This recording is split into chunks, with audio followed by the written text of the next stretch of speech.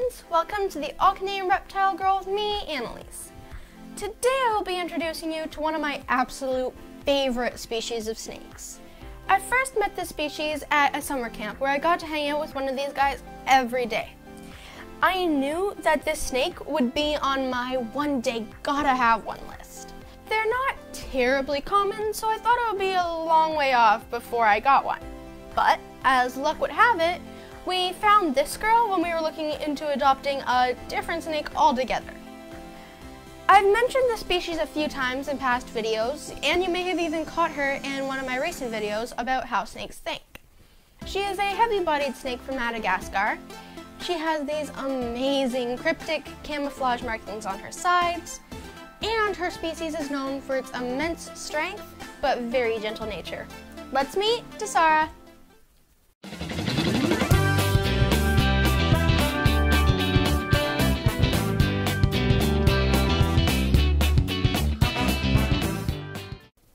Here she is.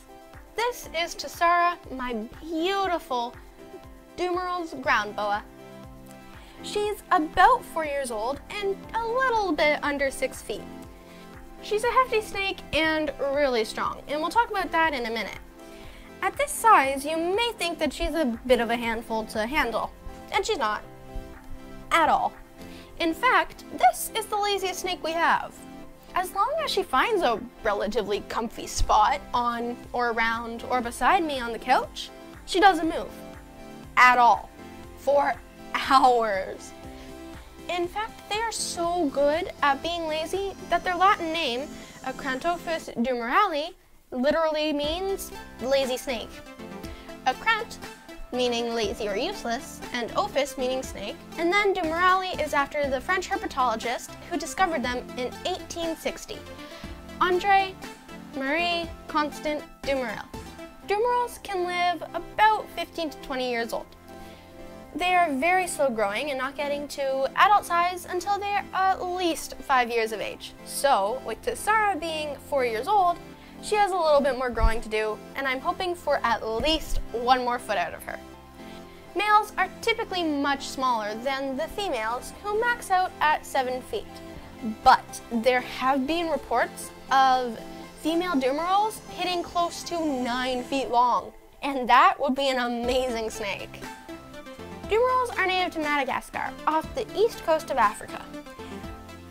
They are one of 2 boa species on the island, the other being the Madagascar ground boa. Unlike the Madagascar ground boa, who prefer the more humid rainforests, Dumerils like to make their home in the drier scrub forests on the southwest end of the island. In the wild, these guys will lie motionless, using their beautiful camouflage to disappear into the leaf litter. And they will lie like this for days or even weeks, waiting for prey to come by. Then, in an instant, they use their powerful coils and strike. Their diet in the wild would include a variety of prey animals, from rodents to birds, lizards to snakes, and even distant relatives of ours, lemurs. They will readily feed on chickens, and this can put them at odds with the farmers in Madagascar, which will sometimes see these beautiful creatures as a nuisance or even sadly a threat to their livelihood and ends up killing them. Here with us, Tsara happily devours frozen thawed jumbo rats. Because of their sedentary nature, she only eats once every 3 weeks or so. We were warned by her previous owners that she has a slight habit of occasionally over-squeezing and popping her meal and making a huge mess. Thankfully, we have not run into any of that yet, and so far she seems like a pretty gentle eater, which is good because she is strong, freakishly strong for an animal that doesn't even weigh 10 pounds. I'll give you an example. If she decides she wants more room when she is sharing an armchair with my dad, who weighs over 200 pounds, she can easily push him aside with a shoulder shrug of one of her coils. Boa constrictors, like Tituba, our boa constrictor imperator, are known for their immense strength. and a Dumeril boa of the same size is significantly stronger. Compared to a python, Dumerils boas absolutely blow them away in terms of constricting strength. It used to be thought that snakes asphyxiated their prey, which is to stop them from breathing. But what they really do is they squeeze so hard that it stops their heart because the heart cannot overcome the pressure of the squeezing. Unconsciousness occurs within seconds and death a very short time later. So how strong are they really? Well, a Burmese or reticulated python, which grow much longer and thicker than Dumerils, can squeeze at about the force of 8 pounds per square inch. 8 pounds may not sound like a lot, but let me put that in perspective. This little post-it is about 9 square inches. So at 8 pounds per square inch, that's 72 pounds forced onto this tiny little square.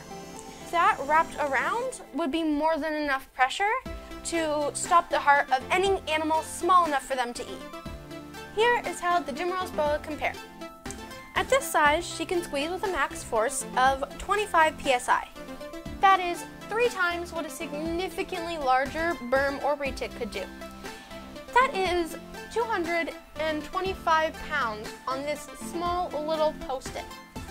That is an absolute incredible amount of strength. While she is immensely strong, I do want to assure you all, especially my grandparents, that I am in no danger of Tsara hurting me at all. This type of strength comes from tightening up multiple loops of coils and tightening them on a small prey item. So for all the concerned folks out there, let me break it down. A, there's just not enough of her to get around me enough times to provide the leverage and torque that she needs to put that much pressure on me. B, she knows she can't eat me, so she would never even try to do that because it is a huge waste of energy, and remember, lazy snake. And C, like I said earlier, it's the coils and the space in the middle of them that gets the pressure. So even her squeezing with all of her might, I can still easily unwind her from either end. Now, as safe as I am, accidents can happen, which is why I take precautions, and you should too with a snake that is this strong. Things like, I never handle her alone. One of my parents is always in the room when she's out. I don't let her wrap all the way around my neck. Around my shoulders is okay, but I still have a hand on her tail end and my other one controlling her head. And even though she would make an amazing pillow, none of us would nap with her the way we would with Monty. Her strength is impressive, but here's something really cool. Pound for pound, Tsara is not the strongest snake I have by a long shot. Just off camera is a true monster in terms of constricting strength. Want to see him? Of course you do. This is Johan. He is our reverse striped California king snake. Now, he may not look anywhere as impressive as Tsara, but pound for pound, he absolutely obliterates her in terms of constricting strength. We'll be getting a video all of his own soon, so I won't go too much into king snakes. But basically, they eat other snakes, usually ones that are the same size they are. And since we just talked about how strong snakes are, that means that snake-eating snakes have to be much stronger. For their size, king snakes are the strongest constrictors on the planet. Now, they only get 3 to 4 feet long, and they're much more slender than big boas or pythons.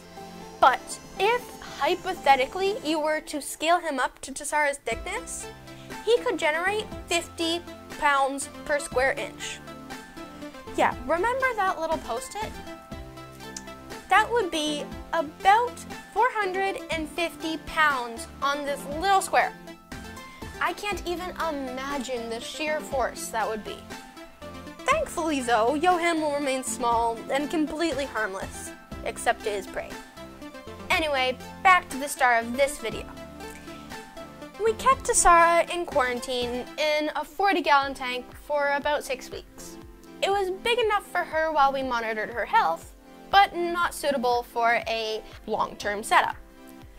While she does spend most of her time curled up, taking up about this much room, she does need to stretch out occasionally. And she needs big hides, a big water dish, and lots of substrate because they like to burrow. So we needed a bigger enclosure for her. And this was our solution. This is the wooden enclosure that we bought. It was split into 3 segments, so we've partitioned off one to make a second enclosure that we'll probably use for Tatuba when she outgrows her current enclosure. Tsara's section is about 5 feet long, just over 3 feet deep, and 3 feet tall. Plenty of room for her at this size.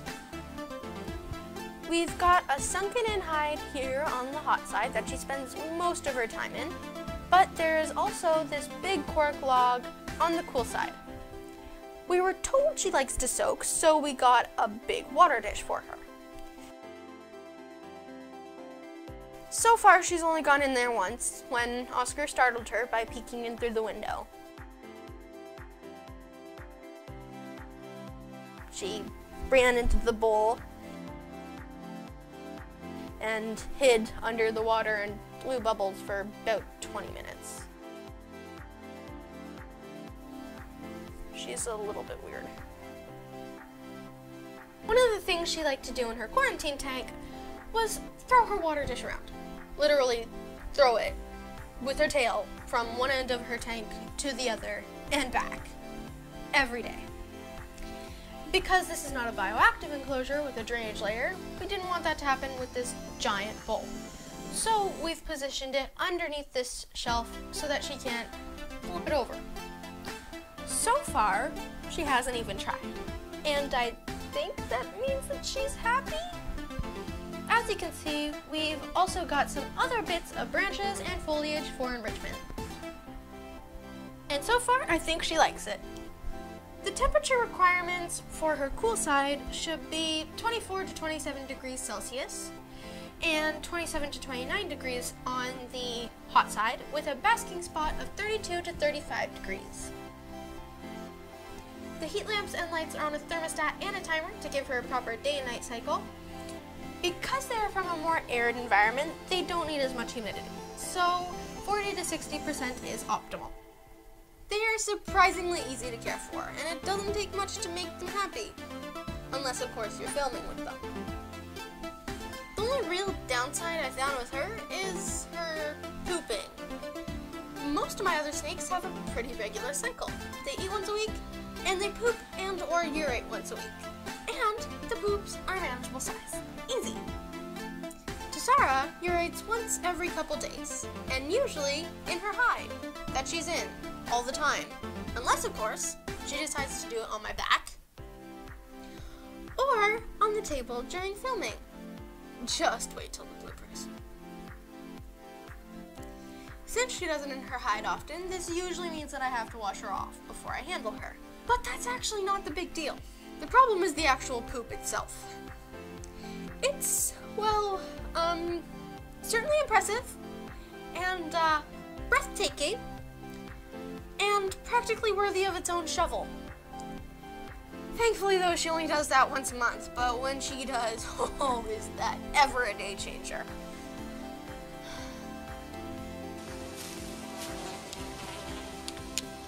That is one big pile. Before I go, let's talk about her name, Tsara. When I first met her, my first thought was, what a beautiful girl. I decided that's what I wanted to name her.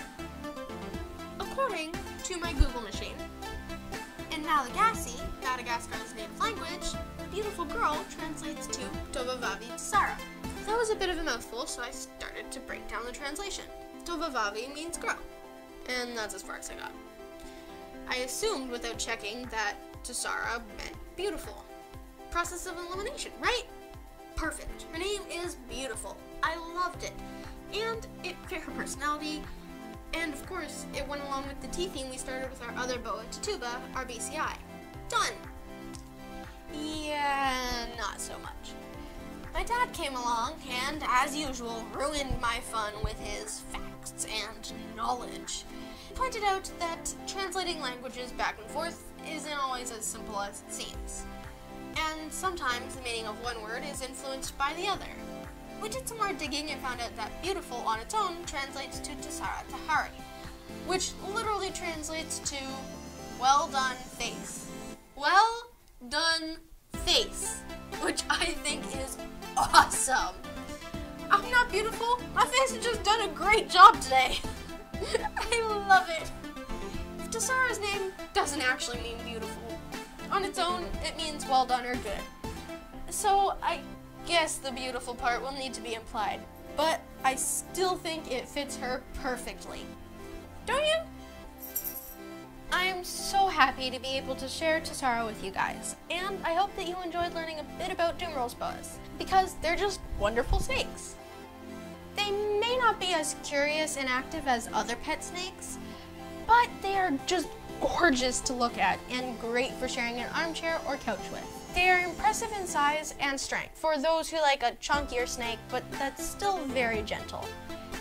Really, if it wasn't for their size and, by extension, the big stuff that they need, or poop out, they could easily rival corn snakes and ball pythons as the ideal first pet snake. But at this size, I think that there's still just a little too much snake for brand new ophidiophiles. Well, that's it for today. Thanks for watching me, the All Canadian Reptile Girl, and Tsara, and of course, the guest stars, Johan and Tituba. Please don't forget to check out my other videos, and as always, please like, share, comment, and subscribe, and remember, nurture all nature. See you next time. Bye! You're just going everywhere, aren't you, darling? Flop.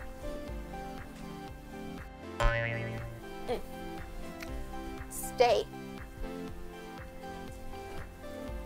Hi. Wanna give me kisses? There you are. There's a little nose.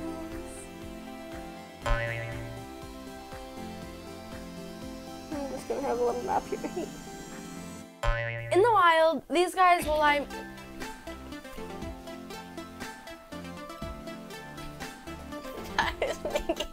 I thought that was you making a noise to just. Ugh. So gross. I think she's gonna do another sprint. Are you good? Sarah, are you done? Oh, don't put your tail down in it. Okay, can you come here and grab her head, please?